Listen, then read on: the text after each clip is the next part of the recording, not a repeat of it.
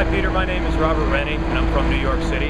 I've lived here for 8 years now. And you can't really tell this morning, but for the past, I'd say 3 months, we've had nothing but snow, rain, traffic, congestion.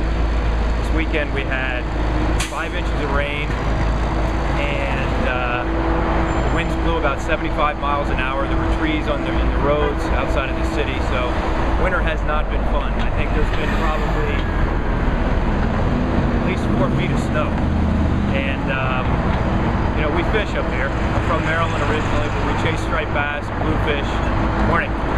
And you know, to get out of this city for a little bit of time and be able to catch a couple of fish would be fantastic. I've never caught a broadbill swordfish. I've chased striped bass and bluefish and weakfish and false albacore, and we get out for tuna about 6 weeks a year here. So between December and May, we sit in our houses and we twiddle our thumbs and we hope for an opportunity to do the things like I've heard about that you guys are targeting broadbill swordfish in 2,000 feet of water, and that would be, for me, would be a dream come true. I've never had an opportunity to do that type of thing. I'll clean the boat, I'll squeegee it, I'll pack the ice, I'll make the sandwiches. In fact, that's what I do up here through the summer, just to get my buddies out of bed. So to be picked up at the airport and to be able to pal around with you guys for a couple of days would be a tremendous opportunity. I'd love to do it, and I hope that you guys will have me. I spoke with a buddy of mine in New Jersey, and he